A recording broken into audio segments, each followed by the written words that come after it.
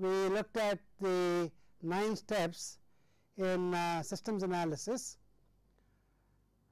and we will continue this time first by looking at an overview of what we discussed last time and some additional points I want to make. So, let us just represent these steps as a graph. This graph essentially shows the flow of various events which happens when you start a systems analysis. This model consists of first starting with requirement determination, then specification, feasibility analysis, system specification analysis, system design, system implementation, system evaluation, and system maintenance. Of course, as a part of specification analysis, we have to do a hardware study also. Now, the way in which this graph is shown, it looks as though it is one after the other after the other. That is why it is kind of known as a water flow or a waterfall model. But actually in practice, it is never a straight line, in the sense that you never start one and go to the next and do not look back at what happened earlier. For instance, you start off with a requirement determination. Requirement determination phase primarily has the purpose of finding out what the requirements are for the company which need to be computerized. And when you go to specification, when you start specifying, it might turn out that some of the requirements which are stated in the determination phase may become not so relevant in terms of the priority of the organization. Further, if you go to feasibility analysis step, what might happen is that what you considered as something which is required may not be feasible with the current status of the organization. So, you really have to go back and forth. In other words, when you get to the feasibility analysis, you may find out that certain types of requirements which you specified, even though ideally one would like to have it, it may not be possible within the cost constraint, within the time constraint, within the available people and so on to implement. So, you got to prioritize and go back and re-talk to the person who or the organization which wanted you to computerize some other operations, and tell them that maybe this is going to be too expensive or take too long a time, or it is not going to be feasible and so on. And similarly, when you go to system, look at hardware study and system design, you may again have a similar situation. And so, you really have to kind of go in some sense back and forth, that is, each step you complete and take a relook at what went on earlier and decide whether what went on earlier is appropriate. If you find at any step that there is a difficulty of implementing what was expected to be implemented, before you actually start implementing, you really have to go back and change it, because once you start implementation, you have committed yourself, and there will be a lot of money spent, and many projects which are taken up by software companies get into this difficulty. There is, they get into implementation too early without doing a proper study, and when they are through half implementation, they find out all difficulties, and so there is a so called cost overrun and a time overrun.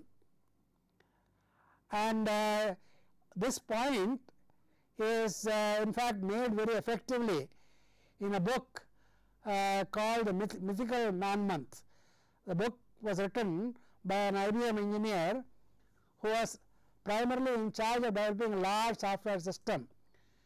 And he said the mythical man month is that always they think that 1 man month is required to do this, but it's only an imagination. I mean, they estimate it, but the estimates always come incorrect. In other words, whatever actually happens takes much longer than what they thought it will take. In other words, it turns out that most systems analysts and software engineers are over optimistic. They are over optimistic and they think they can finish certain things in certain time, and they are not conservative. They ought to be conservative.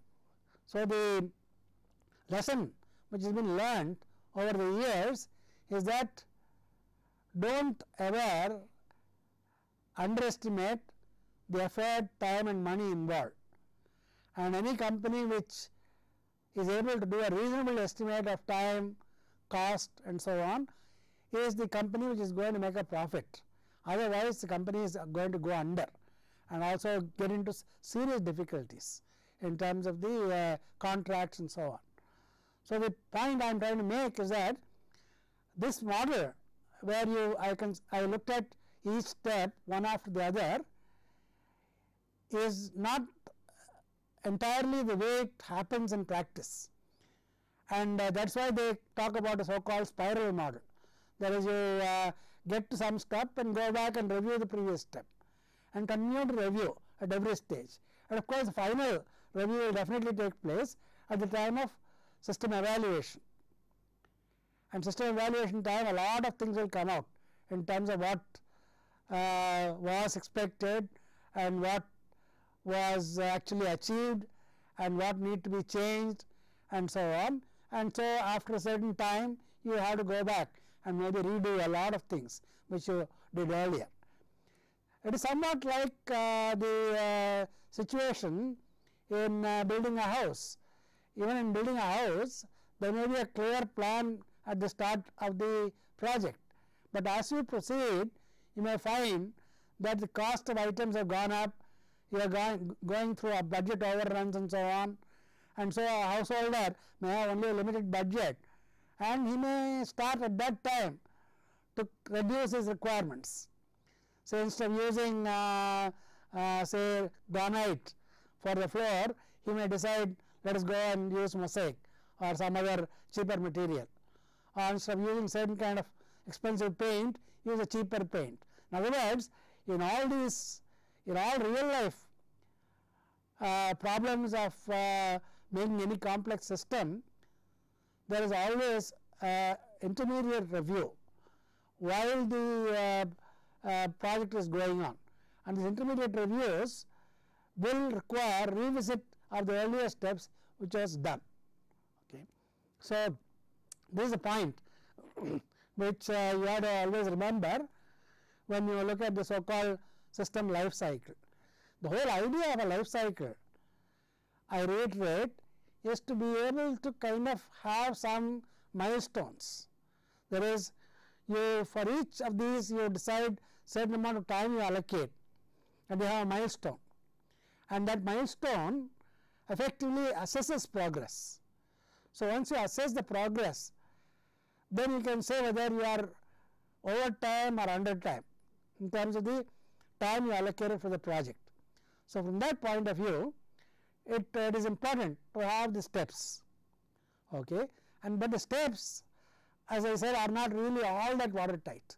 That one will run into the other, okay. But primarily the idea is to only have some method of having clear understanding of the important steps to be followed before you come to the final implementation.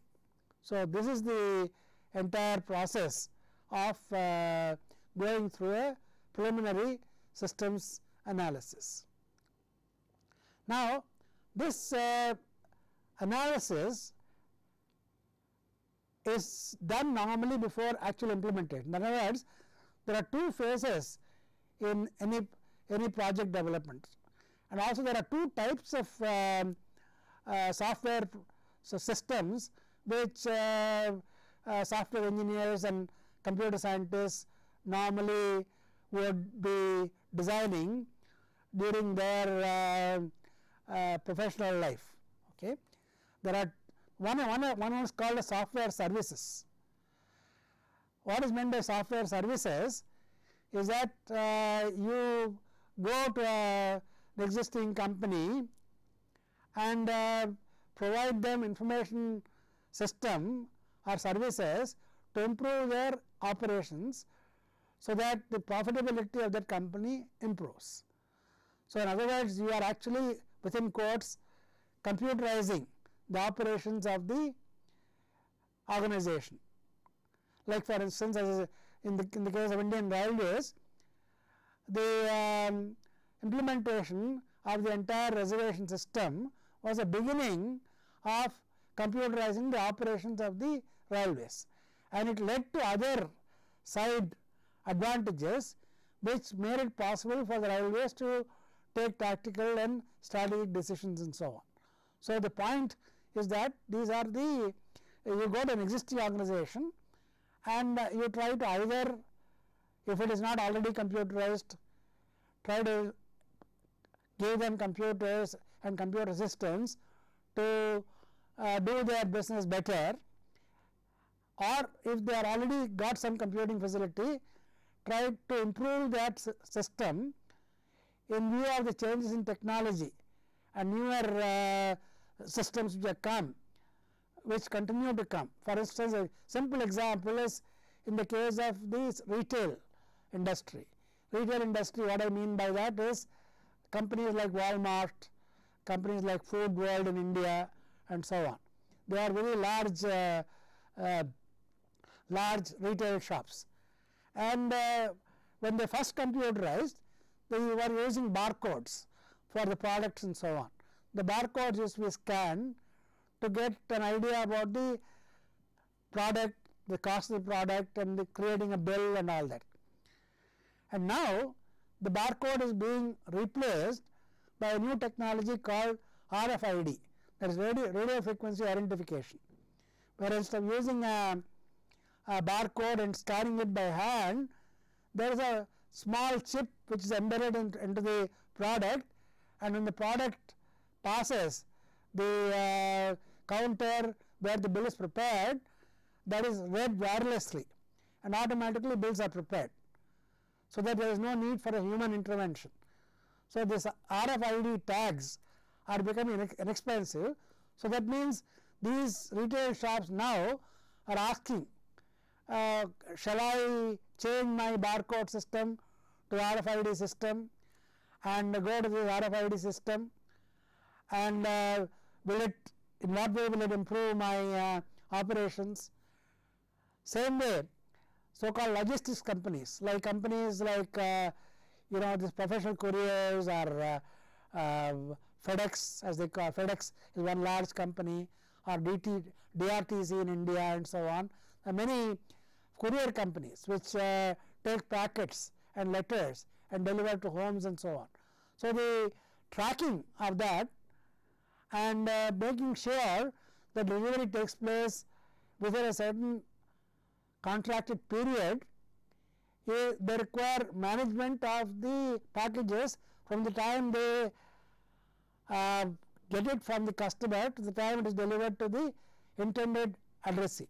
So, this tracking is all nowadays done by using computing system. Previously, it was not being done that way. So, there also the technology is changing. With the coming of internet, they are looking at different methods of tracking, and they provide on the web information for any customer to find out, given his package number, where it is currently in the chain, whether it is in the plane or it is already arrived and things like that. So, you can actually track, even customers can track, and customers normally do not track letters, but they do track if they send something very expensive or something which is required very urgently. Okay. So, these things what are the ones where the software services are utilized by companies. The other very important area is called software products. Software products are systems will be used again and again. For example, a word processor is a software product. All right. The another software product is say a compiler for Java or an operating system. So these are all products which will be used again and again. There are also now new products which are coming, like accounting products. There is a fixed accounting method which is used, and there is a product you can buy and implement. In other words, you instead of tailor making, you have got ready-made things available, which with some modification can be usable. So these are kinds of products which are coming. There are a whole lot of security products which are now coming to make sure that whatever information you send on the network is secured. So these are the types of products. The product life cycle is entirely different from the life cycle which we are talking about for services. At this time in India, it turns out that software services dominates. In other words, almost majority of our companies such as large ones like TCS or Infosys or Wipro, all of them are primarily about maybe more than 80% of their total revenue comes from the software services they give. That means 80% of the employment of computer science graduates will be in the services industry. Even though we are trying to get into the product industry, that is somewhat more difficult, and also it is in fact more profitable. So, but at this time we are not yet graduated to a product type in any significant way. There are of course a few products like banking products and so on, which are there in the which are made in India, but by and large services for which we are known. Now in this services area, the major job of doing the systems analysis for a company which requires these software services is done by a person called systems analyst. So what we are going to look at now is what is the role of a system analyst in designing a system, and how does it interact with others. Now systems analyst is in fact the probably most important person in the process of system development and creation of the requirements. But if you look at an overall software services, there are many people involved in providing the services. To look at the way in which it happens, there are a number of steps, you might say again, which a software services company has to go through before they actually deliver a software product. The first thing is of course to be able to get a customer and be able to market your company, saying that your company has got certain special you might say talents or special experience to be able to do that particular software service better. So this is what is called the marketing part, that is you have to market your services. The marketing part is really done by the managers, top managers, that is who are in the field with the company for a long time. In fact, the top managers are the ones who continuously look at the markets, they kind of look at the strategy and they detect what are the possible customers and so on, and then they identify the customer. Having identified the customer, they send out people, that is marketing, you might say software marketing, to essentially tell them what experience they have, what they can do and stuff like that. So, that is the very first important step, to be able to establish some credibility of your group in terms of being able to do the required service for a company. So, having gotten some kind of a contract, or at least a first step, or you might say a foothold into the company, now you have to start looking at the requirements and looking at the in what way you can improve their operations, so that you can convince the management to take your services and improve their operations in a hopefully a significant way. So, you have to be able to convince them and show what is the kind of profitability they will get and the cost which will be involved in doing this, and give a cost benefit analysis. So, this is the part which normally is played by the systems analysis group, which starts this work.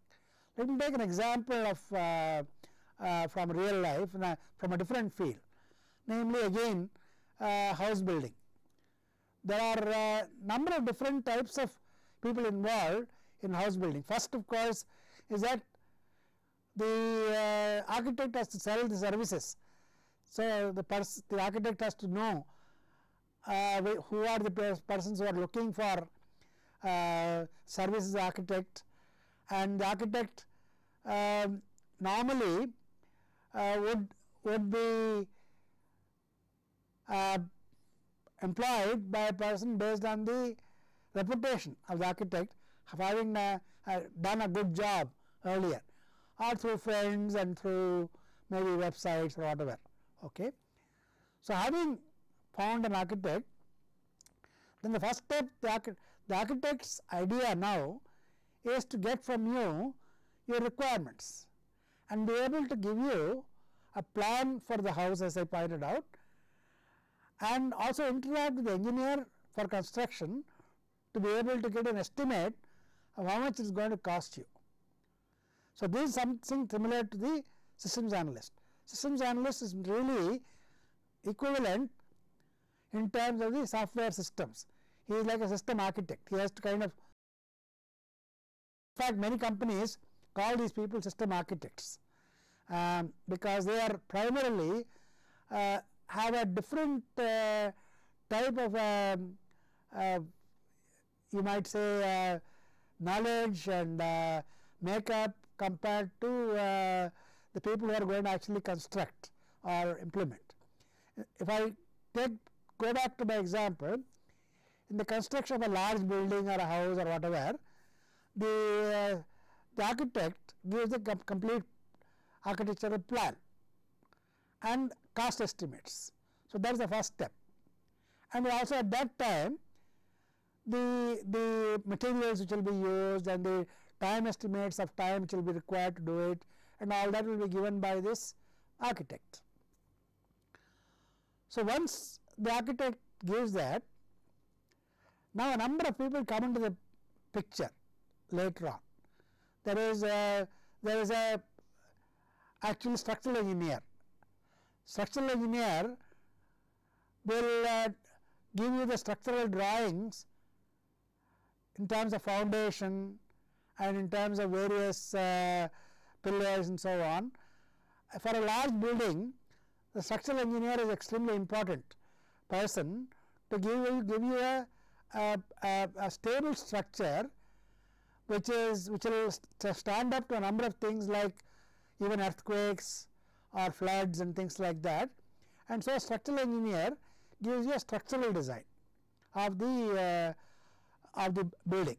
The architect does not have to be a structural engineer, but the architect has to understand what the structural engineer has done in terms of materials he used, and the architect has to be able to tell the structural engineer that there are some new materials which have come, which may make it somewhat cheaper to have that structure. And so, there is always a feedback between these two to decide on the structure. Having come up with the structure, The structural engineer of course may be hired by the architect, or the architect may have a contractor, which contractor has subcontractors like structural engineers and so on. And then structural engineer is one part, and having come up with the structural drawings, then you have to have the next set of drawings to be prepared in terms of the walls, how the other material to be used, and a complete engineering drawing for implementation.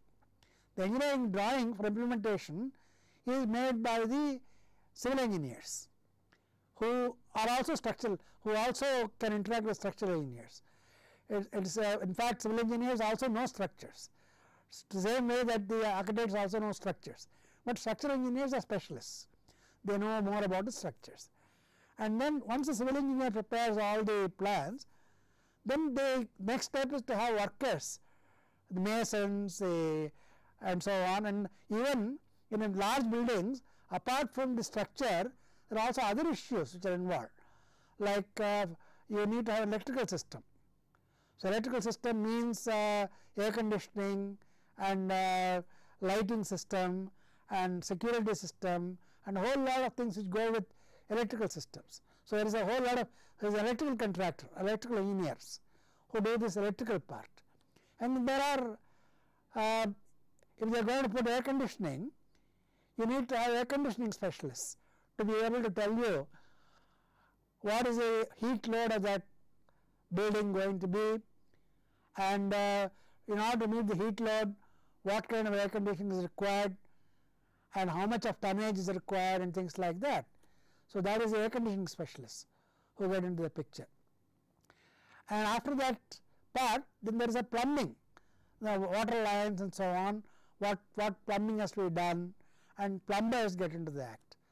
So all these work is already coordinated, because you cannot start your electrical conduits before you finish the walls, because normally the conduits are put inside the walls.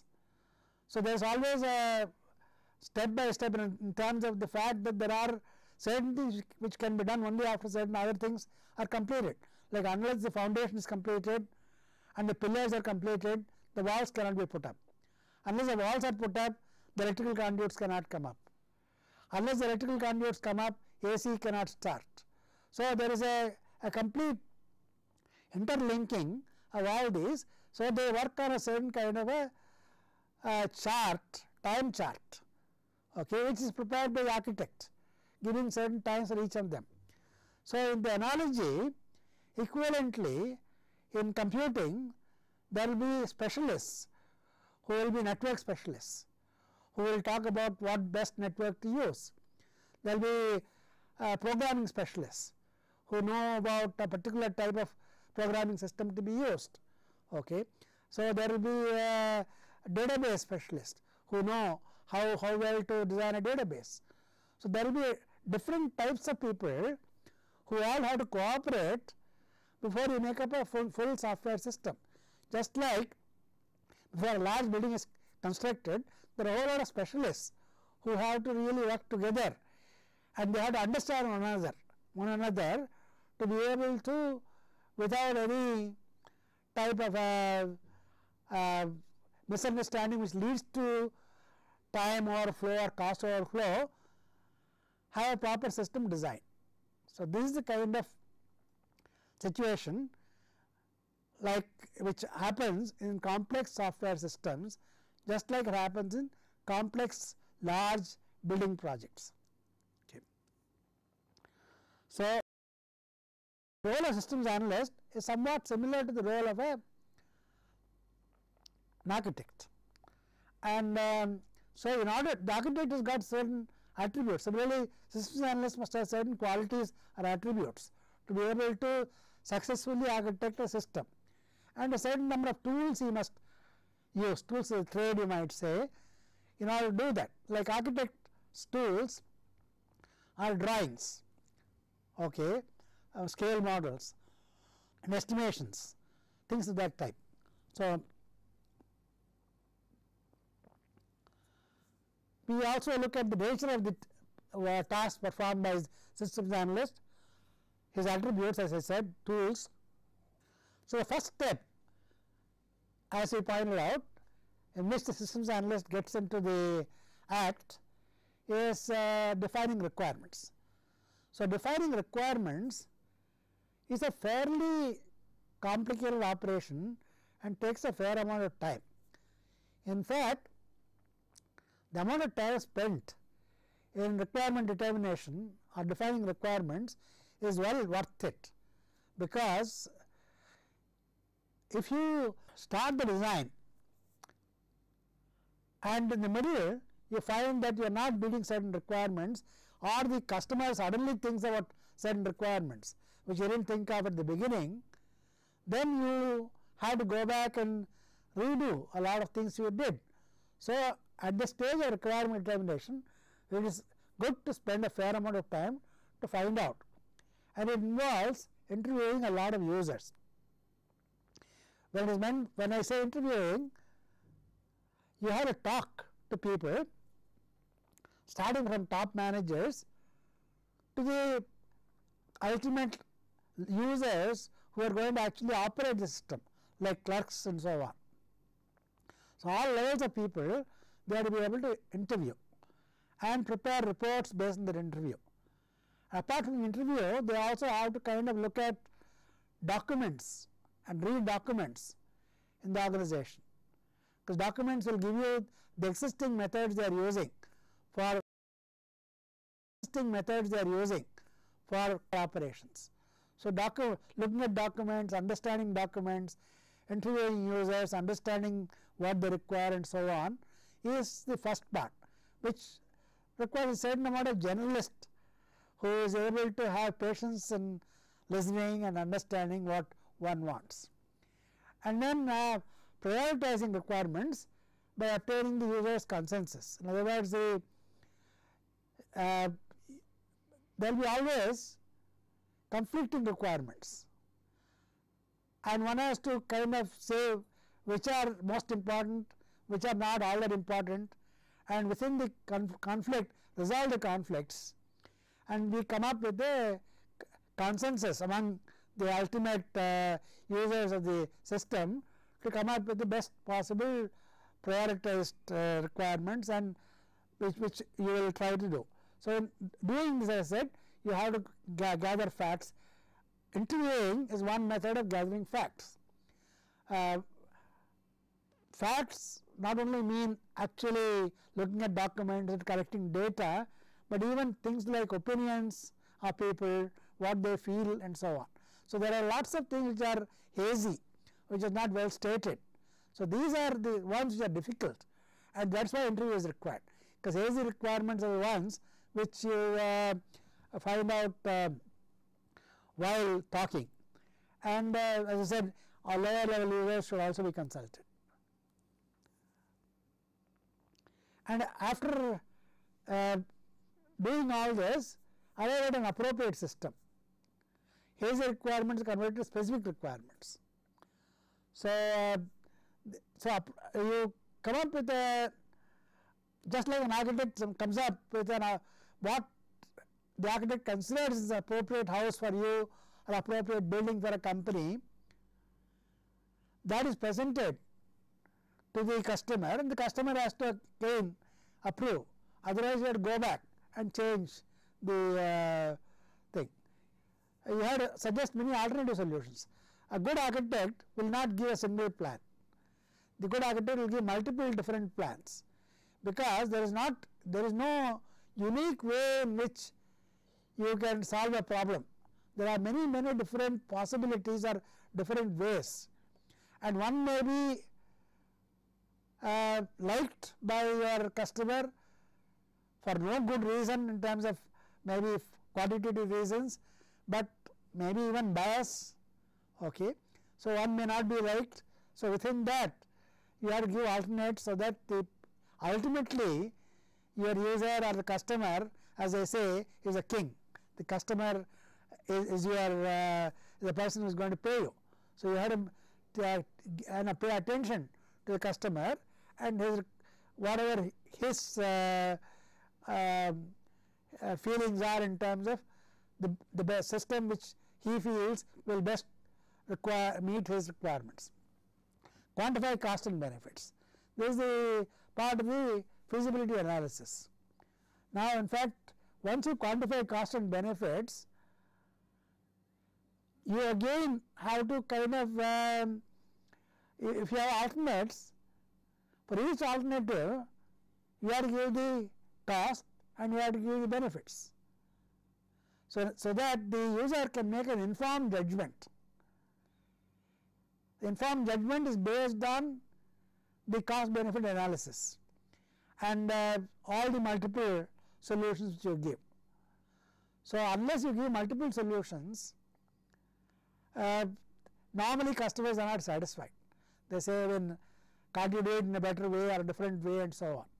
So, very often the customer also may suggest that there is also another way, because after all, systems analyst is not a person who is been with that company for too long. See, the point is that the systems analyst today may be designing a system for an insurance company, tomorrow he may be doing it for a hospital, another project may be for a bank. So, over the professional life of a systems analyst or systems architect, he may be designing systems for many different types of organizations: hospitals, hotels, banks, insurance companies, transport organizations, logistics operations, and so on.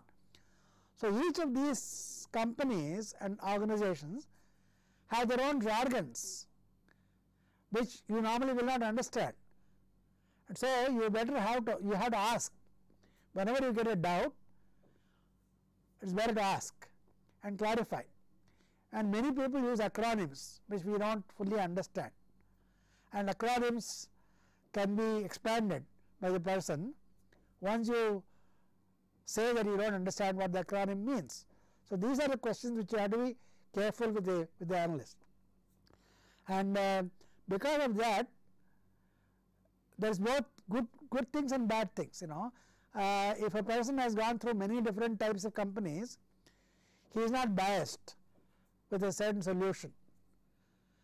If he is doing banks all the time, if he did for some particular bank something, he will try to kind of duplicate for the other bank, and it may not be liked by the other bank, because it is not a unique difference which comes. So, there is always an advantage of being a generalist who has an idea of many different types of projects on which the person has worked. So, even systems analysts also want their management to give them different types of projects, so that they will grow or they will learn more about this job, rather than being kind of put into one narrow area all their life, because it can become boring. Okay. So, the point really is, which I am trying to make, is that you have to have multiple solutions and give cost benefit analysis for each solution. And once you come up with the requirements, you have to come up with specifications, and the specifications have to be, on the one hand, understood by the user and also by the programmer who is going to implement. For instance, when the architect talks to you, the architect presents you a drawing which you understand, because drawing is something which is a universal language, you might say. Even without being an engineer, if a plan of your house is given and an elevation of your house is given, like a scale model with cardboard, any person with common sense will understand what the person is getting. Similarly, you have to have some method of documentation which is understood by lay users. Programs will not be understood by lay users. So, programs are not really documentation from the point of view of the ultimate user, managers and so on. So, you have to have some tool which is more like a drawing. On the one hand, the drawing is understood by the user, the drawing also is understood by the contractor who is going to build your build your house. So, it has got to be similarly, you have to have tools which on the one hand is understood by the users, on the other hand understood by the programmers to be able to program. It should be precise and detailed. Unless it is precise and detailed, programming cannot proceed. Okay. And it should also at that stage account for possible changes. As I said, software systems, unlike hardware systems, will always undergo change during their lifetime. So, it is extremely important to be able to build a system which will accommodate change easily without great amount of breaking something and building again. So, you have to keep that in mind and account for possible changes which may occur. And you design the system logically, like nowadays object oriented methods are the ones which are used to allow these flexible changes, also to be able to use existing building blocks. So, there are a lot of advantages which people talk about in terms of objects. There is also object based diagrams which are used nowadays, which can be made understandable by both the users and by the persons who are going to program. So, there are certain types of notations which are being experimented with, not universally used, but experimented with. A lot of people accepted it in terms of providing a proper interface between users and the designers or implementers. And we have to kind of look at the databases to be designed, normalize them, have a proper test plan. Testing is extremely important before you actually deliver a system. So, a test plan has got to be designed at the time you design the system, so that before it gets into implementation stage, you are able to do some preliminary testing.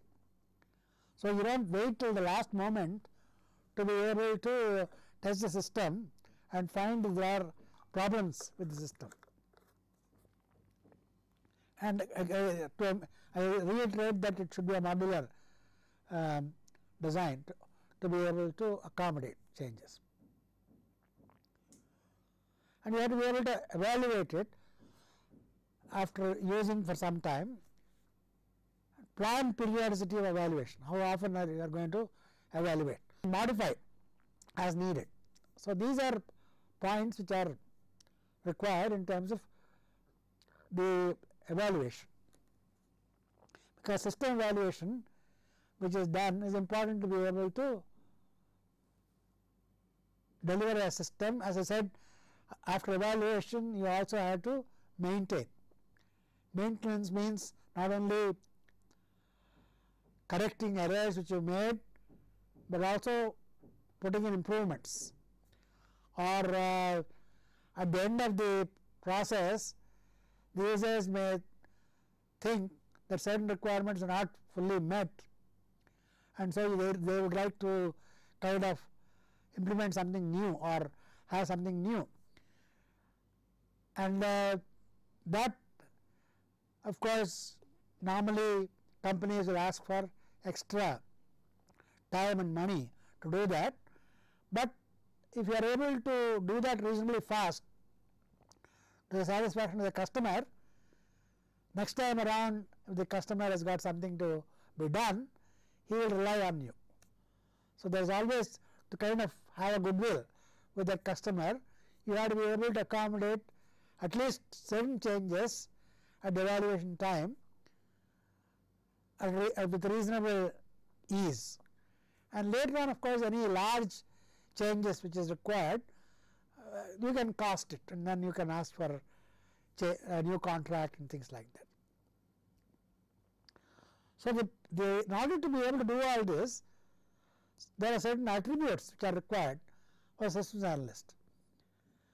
He has to understand the organization, jargon and practices of the organization, know the management functions, what functions are there, and for each function what is required.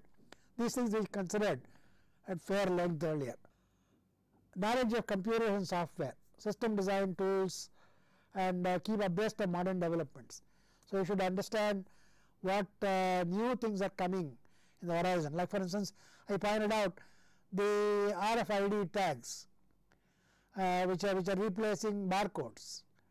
So the analyst must know that the RFID tags are coming and they are going to be used, and they were demanded by users.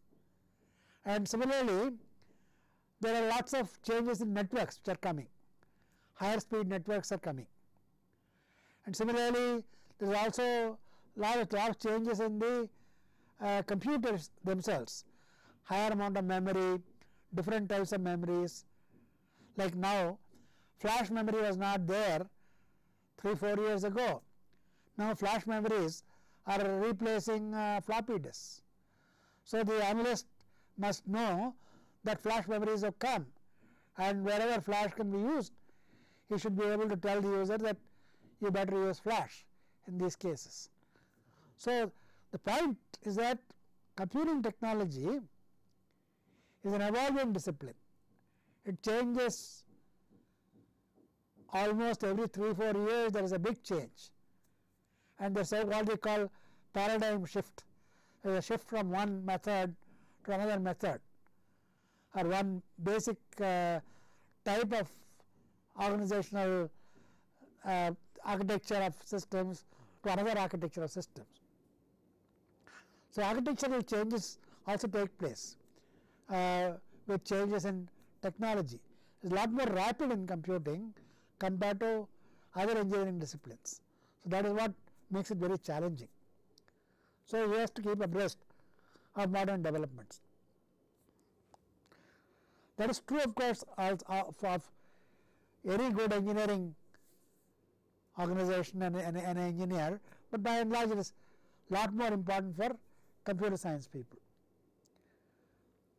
Now, systems analyst has to, as I said, interview users at different levels, starting with the top management down to the clerical staff who are going to be using the system. So he needs to be able to have good interpersonal relationships, need to work as a team member, lead smaller teams, interface with programmers and users at various levels. He should be able to motivate the team to perform in terms of the programs they do, in terms of the databases and so on. So by and large, systems analyst role is that of a leader also.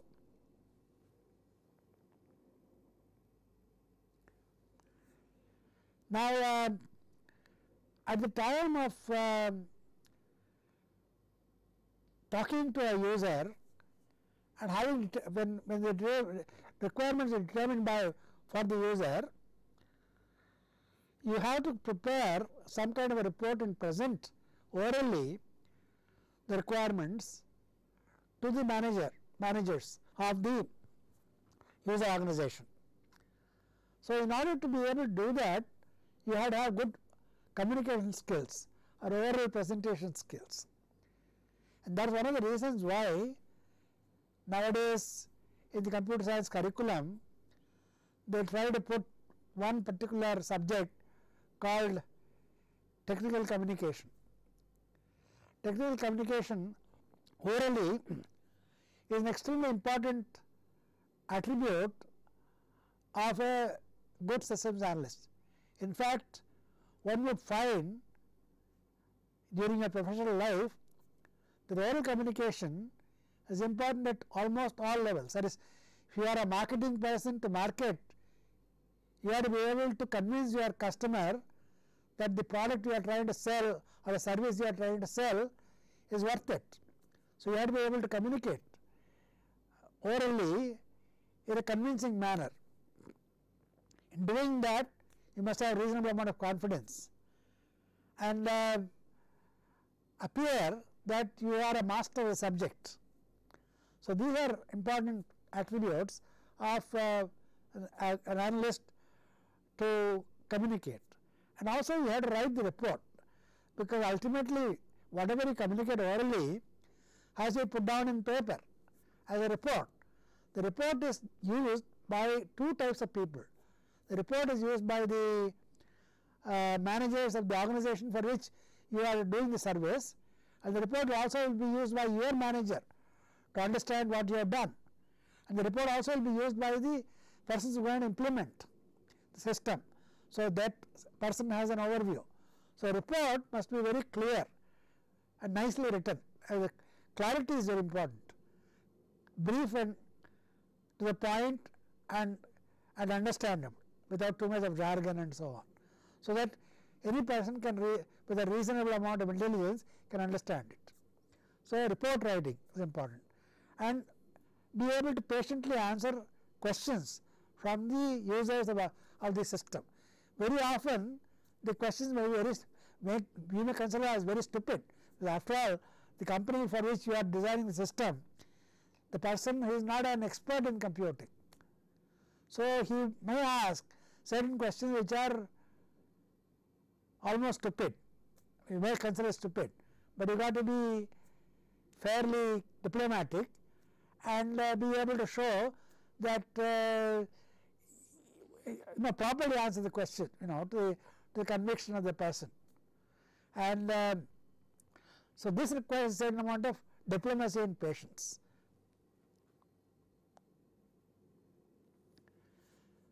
Analytical mind, which is of course required for any good engineering person, but more so for an analyst, because you must have problem solving attitude to look at a problem, to be able to solve it in different ways, ability to assess the trade-offs. When you do a feasibility analysis, there are certain gains and certain losses. In any large system there is always a trade-off which is there, and like a simple example of trade-off in civil engineering may be that if you paint your walls with plastic emulsion paint, it is going to be very expensive at the beginning, but that will stand for 10 years. 10 years you do not have to do a thing, and anything which happens to the wall you can just go and wipe it off with soap. Of course, the cost is high and the benefit is there, but if you can't afford it, then you use a simple distemper. You have to tell the customer that you have to spend again after 3 years. So, the question of what the customer chooses. Same way, in a system you may produce different types of systems. One would be fairly expensive, accommodate a lot of change, and you do not have to do maintenance, because already it has taken into account certain requirements which you foresaw may occur later on and implemented at this time itself, which the customer did not think of, and so the cost is higher. You might say that later on you may not have to change anything. This is going to provide you for 5 years no problems. Okay. So, these are the kind of issues. So, these are trade-offs. A sound common sense, of course, to be able to understand different fields and so on. You must have it is very easy to say sound common sense, but the more difficult thing to get that kind of a common sense, which you get from experience. Curiosity to learn about new organizations and what those organizations do. And the tools which are used, like a plan for a building, data flow diagrams are certain tools which will give the flow of data into various processes, the outputs, how the outputs are taken, how they are processed by the next step, and it gives a clear idea to the user of what documents he is supposed to create, how the documents flow or data flows, and how it will be processed, what kind of reports you will get. So, even a prototype at that stage may be something which is useful. Decision tables for complex decision processes. We got a very complex set of rules in insurance company. You can explain that as a table, decision table, to both the customer and also to the programmer. Both sides can use it. And in fact, it has been found that a good decision table brings out even errors in the current rules of insurance companies, because they have not thought out logically in great detail when they formulated rules. And rules have a tendency, they have some set of preliminary rules, and new rules or amendments are added off and on. So, amendments when they add, they may contradict some older rules. So, these are not taken care of in the system. So, when you do an analysis, logical analysis, decision table, these things come out. And there are modeling languages called universal modeling language, which is part of the object oriented design methodology, which one has to know. There are techniques called use case analysis, look at different cases and use cases and so on. Normalizing databases, this is again technique which a database designer has to know.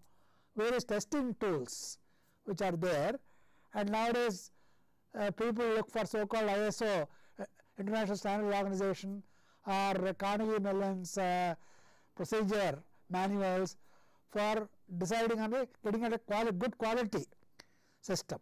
So, these are quality constraints or certain procedures you follow. The ISO and CMM are essentially tells you the documentation and procedures you have to follow. If you follow these procedures and have this documentation, a certain amount of confidence that the quality of the product or the software system you produce will be up to the mark. So, the whole idea is to come up with systematization of procedures, and systematization of procedures is the primary aim of both ISO and CMM. So, these are things which an analyst should know. So, this kind of we have reviewed this whole area of systems analysis and the roles of systems analyst. Now, I think we have to get into the actual act of the various tools and techniques in designing a system, which we will do in the next lecture and go on from there.